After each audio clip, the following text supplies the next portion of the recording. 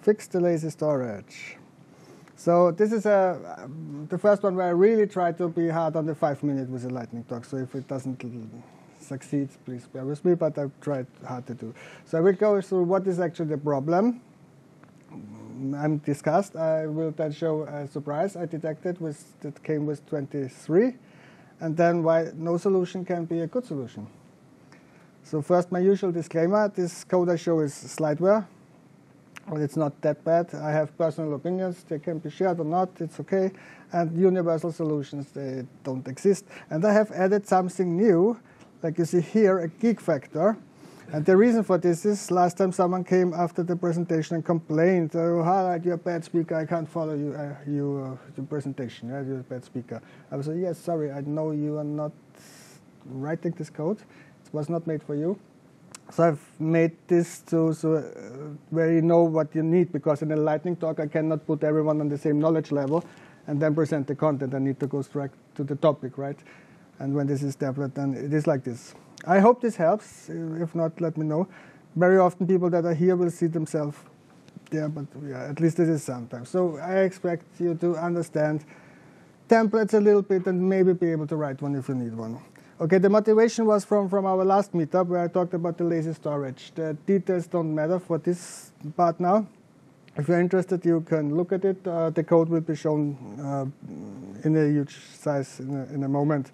And this was basically the moment in the presentation where I say, hey, I use this as the Launder, but I have actually no idea why. And so my question was, the Launder, do I need it? Don't I need it? Or maybe? And my argumentation was, I place it there because maybe it's needed. And if I would need it and it's not there, then I have a problem because the compiler would make optimizations that lead to strange things. But this maybe is nothing I like to live with. I like a binary answer, yes or no. So I went out and looked for an answer to this. And here I present my findings to the question. So, recap, this is the storage. There is a lot of boilerplate for the atomic initialization. I do this away.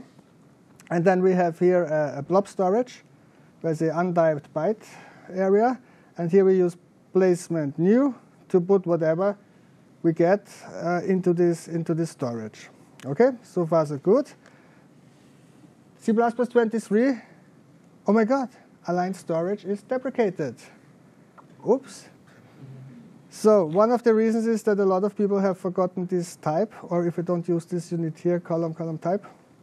And then there is this paper, 1413, which also will explain you in detail why this is a problem with certain type tabs. And so the solution was it cannot be made 100% secure or behave as expected, so it needs to be removed. OK, let's remove it. And this means I need to replace the line storage type with the implementation of the line storage type, which is basically a blob storage. So, and we have a reason to use std_byte, which is cool. There are not that many reasons to use std_byte. So we have the aligners and we have the size, so we are good. And then what I found also was, wow, there is a construct add function, and there is a destroy add function, which means you don't need the placement new anymore. And you don't need to have this wired where you call the pointer and then the destructor function. So this is pretty handsome. And this came already with C++20. So you can also look into C++20 to find nice stuff. OK, so, but so far I haven't changed anything, right? What is now with the Launder? Because here I clearly access something where I have taken the type away.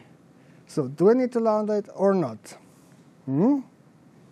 Before we come to the answer, oh yeah, here is the answer, the access functions, of course. These are there more also. Do I need to Launder it or not?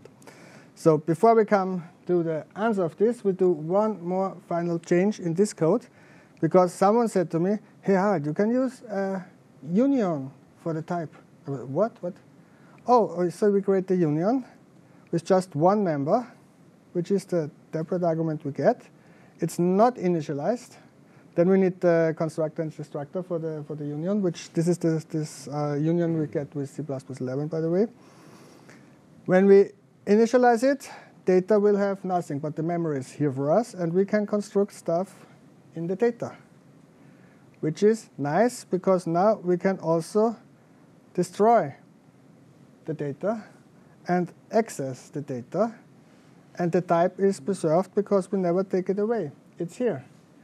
So, no Launder anymore. Nice. Mission accomplished. So the summary. C++ is evolving, and it's challenging to follow, right? Hey, there is something deprecated. Doesn't happen so often that things are deprecated, but more surprising is this construct at, destroy at. So really useful helper function that makes code, especially for a new reader, very much more accessible. Share your code. If I wouldn't have gone out in the world and shout, please help me with this Launder stuff, I wouldn't have learned anything about this, right? So you need to exit the bubble sometimes from your computer or also in the company from your team, because if you work too long together in the same team, you will also be on uni stuff. Try to present something here, for example. And if you do this, perfection is not necessary, right? You can both deliver a bug fix like I do it here. And learning is awesome. So if I can do it, everyone can do it. And that's the lightning talk. Now we can go directly to the break. Thanks for listening.